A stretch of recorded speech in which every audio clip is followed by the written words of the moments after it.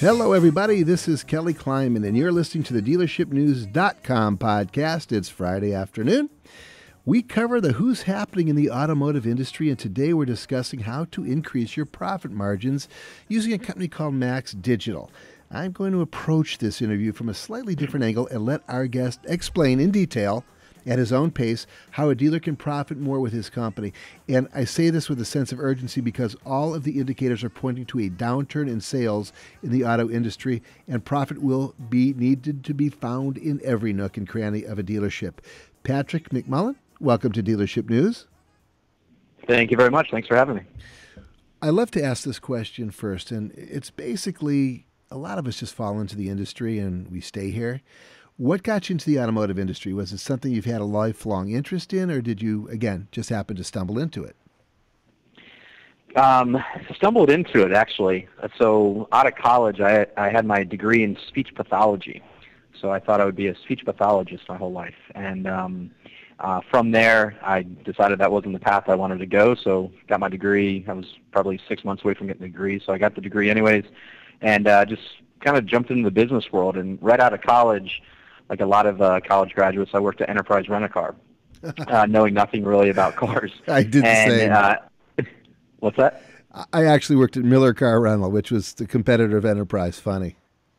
Okay. Yeah, so I was in Florida and worked for Enterprise. I was actually there for 4.5 years out of college, which is like a lifetime at Enterprise.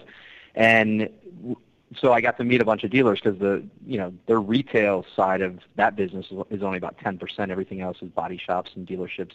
So I met a bunch of dealers, and one of my dealers was CarMax, was one of my customers, and became friendly with those guys there, and they recruited me. So then I worked at CarMax as a buyer. So that's really where I learned the automotive industry, where I was going out to auctions, buying cars, appraising cars, running the used car operations for that store in Tampa. At that time, we were selling 400 cars a month, and this was a really long time ago. But they had the process down, learned that, and from there, the way I kind of fell into Max Digital was I had a friend that worked at CarMax. He had moved to Chicago, had a job as an account executive, and we were talking on the phone one day, and I was looking for something new after a few years, and they were actually looking for an account executive in Florida, and I came up on a Friday, interviewed, and had an offer letter by the time I landed, and that was 11 years ago this February. Well, congratulations on that anniversary. Tell us about Max Digital. How long have you guys been maximizing profits for dealers, and who was your first client? Yeah, great question. So Max Digital, as it is today, was actually founded in 2011. But the story goes a little bit deeper than that. We were born out of our previous company, which was First Look, and many people might know of First Look as one of the pioneers in the inventory management space. So your appraisal, your pricing, your stocking, that was founded about 15 years ago by Pat Ryan Jr., who's founded both companies. And what we learned from that was, we had this great inventory management solution, and we created a product called MaxAd. And from there, we found that dealers love that, but if they already had something in place to appraise and price cars, we weren't really selling it that well. So we split the companies apart, and in 2011, and Max started growing like a weed. We actually won in 2014. We were named the third fastest growing software company in the United States by Inc. 500. So we're still really proud of that. So in 15, we brought the companies back together under one company. So we still have First Look. First Look is still one of our core products now. It's not its own business. And so it's kind of all under that umbrella of Max Digital. So and I was, like I said, 11 years now the Senior Vice President of Strategy for the company. So I've seen from the early stages all the way to where we are today, and everything in between. And it's been a wild ride, but a great ride at the same time. So this next question will be easy for you to answer. Usually people stumble on it for some reason, but everyone has an elevator pitch. But for the GM or president of a big dealer group who doesn't know who you are, what would a 30-second elevator pitch sound like? No reading from a script. 3, 2, 1. Give me 30 seconds. So if I was trapped in an elevator with a GM or president of a company, which has happened before, the message that I'd want to get through to him is, basically Max Digital, it's an end-to-end solution that it really helps dealers at every touch point of that retail process. So from acquiring cars to pricing to merchandising, and then ultimately selling the car to a customer. Not only do we help the managers at your dealership put the right number on a car, whether it's at the appraisal or at the auction, and find the right cars for your needs, but with pricing analytics, put the right price in the car so you can drive that traffic online to your store. And when that customer shows up, unfortunately, a lot of times because of all the research they do, they know more about the car they're coming to buy than your salesperson does that's trying to sell it to them. So we level the playing field with some of our technology to really turn that salesperson into an instant expert on every piece of inventory on their lot, and ultimately sell a car to a customer the way they want to buy it. So is that under 30 seconds? Did I hit it? Yeah, that was over 30 seconds. Was it? Yeah, but you're okay. Okay. So when you walk into a dealership, what does your checklist look like in regards to assessing their needs? Yeah, so that's something that we work with our account executives on a daily basis. So I think it really depends on where the customer is in their life cycle as a customer of ours. So if it's a new customer, you're really going in and you're looking at the complete health of their pre-owned operations. So what's their appraisal process? What's their pricing strategy? Mm-hmm. What is their acquisition strategy? How do they merchandise online? How do they sell a car to a customer?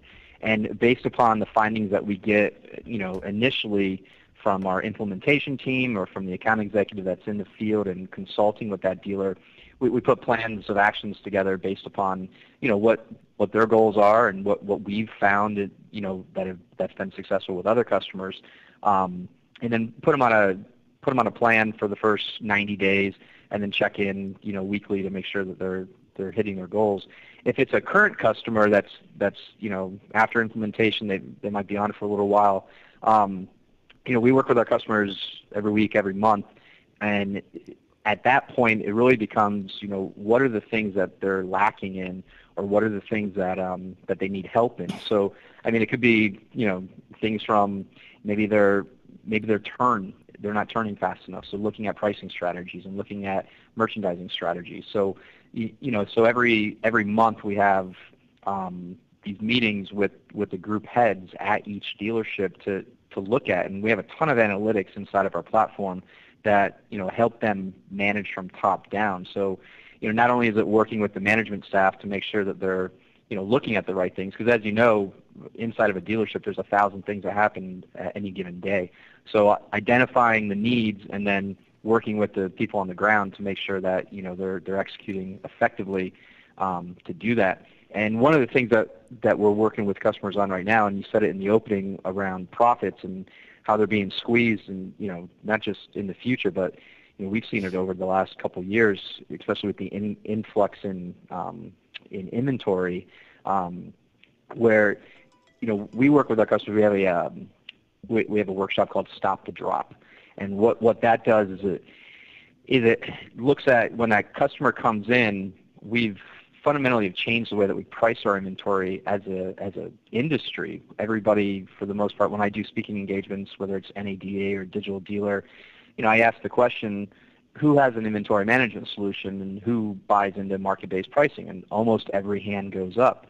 So we've fundamentally changed that way, but when the customer shows up to our lot, we're still selling cars like we were 30 years ago. And so our margins aren't there, and we're still negotiating to get the deal done. So, teaching them how to, sell the quality and value and use pricing proof points to show the customer that it's a fair price.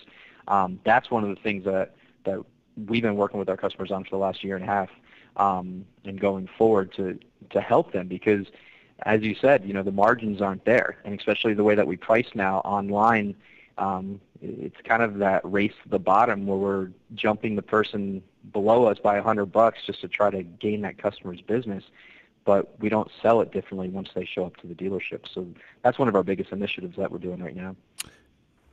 That was an outstanding answer to that question. Maybe the best answer I've had, the longest, but the best answer I've had to that question. It's all those. There's a range of important issues there. Talk to us about Max Add. Get me excited about Max Add. Yeah, so like I said early on, our Max Ad product was the first one that we built after First Look. And what we found was that there was a need in the industry for people to advertise their cars differently online from a listing perspective, from the ad description perspective. And so instead of just using a generic VIN explosion like a lot of dealers do, or using what we call dealer speak. So floor mats so clean you can eat off of them, or do you like fruit? This one's a cherry. That doesn't sell the car to a consumer. So what we do with Max Ad is we take all the most consumer relevant information about that car. So the pricing validations, the CPO information, OEM specific options and packages, expert reviews and awards, vehicle history reports, and we put that into an ad description online, whether it's AutoTrader, Cars.com, any third-party site, or the dealer's website, and help the dealer stand apart from the rest of the pack, and really, merchandise the car online, and answer those questions that consumers have about that car, and really get them excited about the car to do business with that dealership, because we know that they're starting their used car search online. So why aren't we putting our best foot forward when at the place that a customer is actually finding us? What does your merchandising platform look like?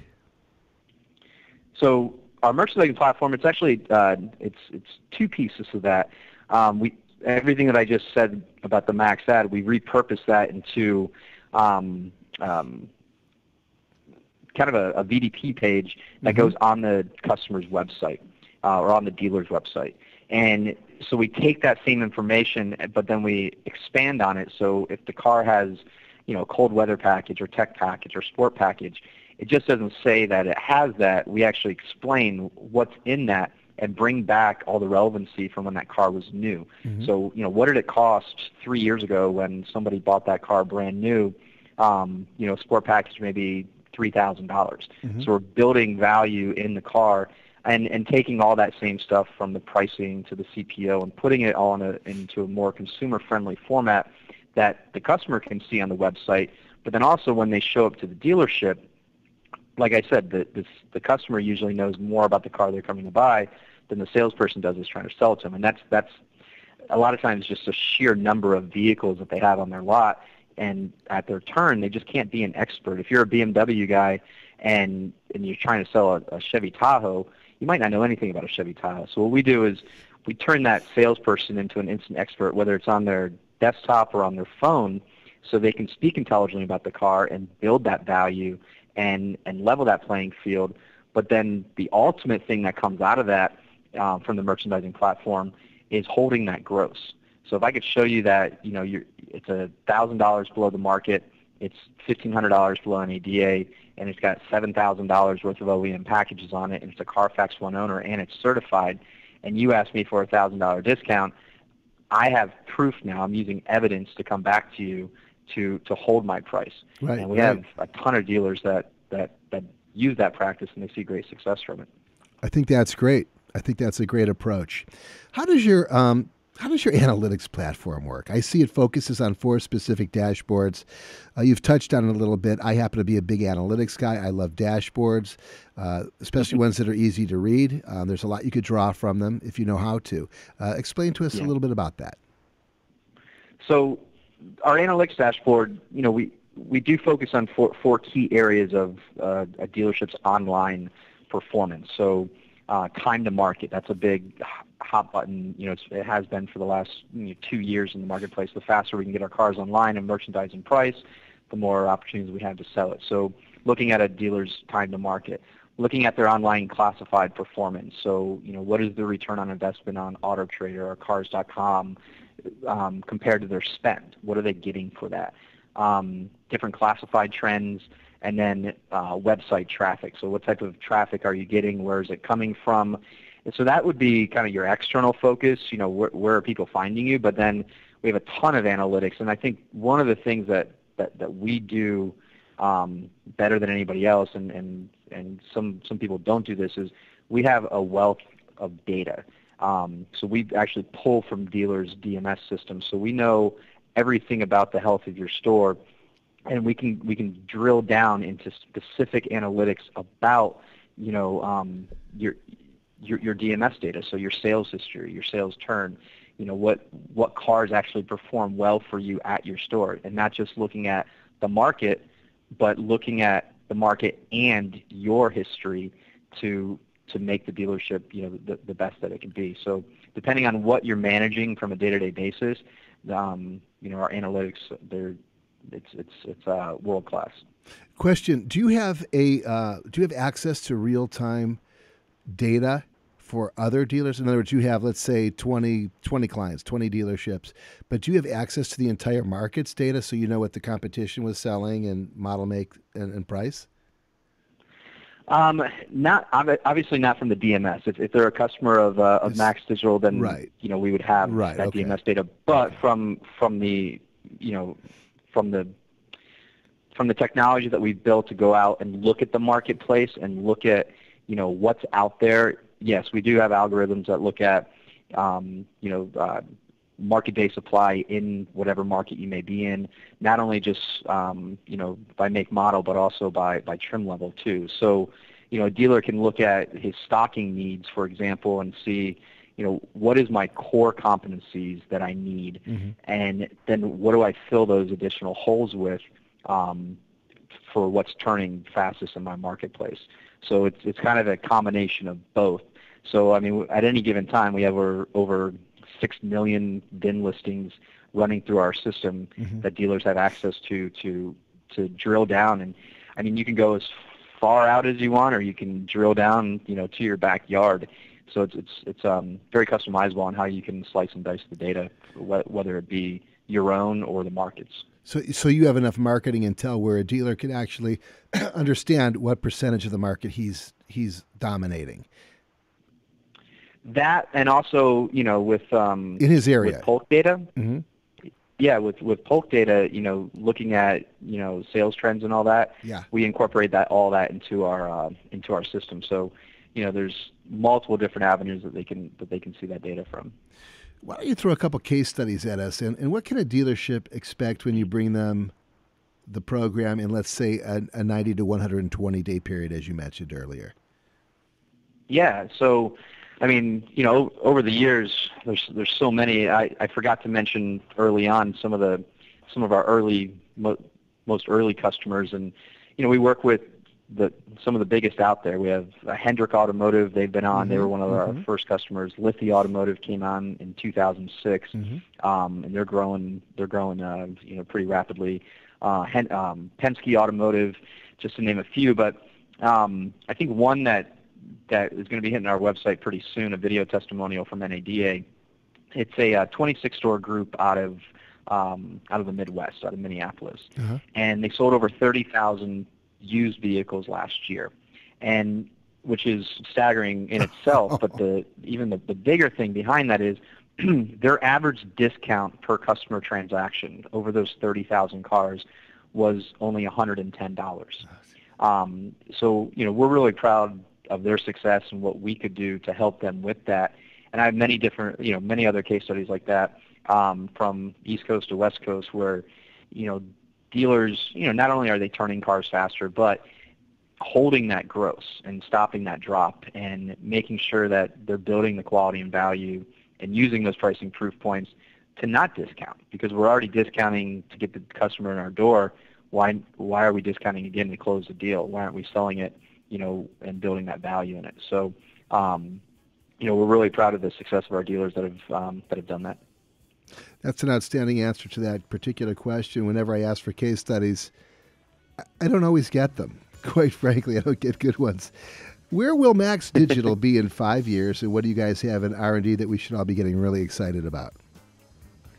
Geez, if you asked me when I started, where it would be in 5 years, I would have no idea, because it was growing so fast. But I think now, being a more mature company, we have a very good vision of where we want to be as a company, and I think where that's coming out of our R&D side of the house is around the sales process. So if you think about inventory management, it's somewhat of a commodity these days. Everybody uses it, right? Mm-hmm. And I talked about how we price, and I talked about, we're pricing differently, but we're not selling differently. One of the products that we have that we're actually rolling out right now is called Path to Purchase. So it's really taking that old traditional 12-step program that a dealer has hanging in their conference room or in their break room, and it's changing that, and it's not forcing the customer through a process that the dealer wants to do. It's selling a car to a customer the way they want to buy a car. So we've taken our digital showroom technology and expanded upon that, and from a lot of research that we've done, is we've really whittled that down to 5 different things. So helping the customer with the salesperson identify the vehicles that are right for them, and doing a virtual walk around and getting them excited about the car, experiencing and test driving it, starting the appraisal process earlier, and using technology as evidence to back up your appraisal, and then using what we call closing sheets, if you will, that are electronic, to repackage all that great information about the car and present it to a customer using technology, whether it's iPads or desktops, and managing that sales operating system, if you will, and getting a customer in and out of the door a lot faster. And that's what our dealers are starting to see. Is I just rolled this out to a store in Indianapolis, one of our Penske stores, and I got immediate feedback from the salespeople, and the feedback wasn't necessarily that it was easier. They couldn't believe that the customers responded to it so well, and one customer actually said, "This is the way car buying should be." And we've heard that on commercials before and stuff like that, but to hear a customer actually say that, to where it wasn't a hassle, to where it was a enjoyable experience, that means a lot to us, because we've worked really hard to do that. And so that's where we're taking the company. We're still going to have our core products, but I see the future with us, helping dealers minimize that sales process, and really put the salesperson on rails, and help them do it quicker, faster, and easier. Outstanding, and thank you very much, folks. Patrick McMullen, Max Digital. For you dealers who need to maximize profits, this is the guy you want to call. He knows his stuff. That was a great interview. Thanks, Pat. Thank you. Thanks for having me. Well, thanks for joining us. You're listening to Kelly Kleinman, DealershipNews.com podcast. It is a Friday. I just did a doubleheader of podcasts. I'm very excited about it. And again, thank you to Patrick McMullen at Max Digital. Talk to y'all soon. Have a great weekend, everybody.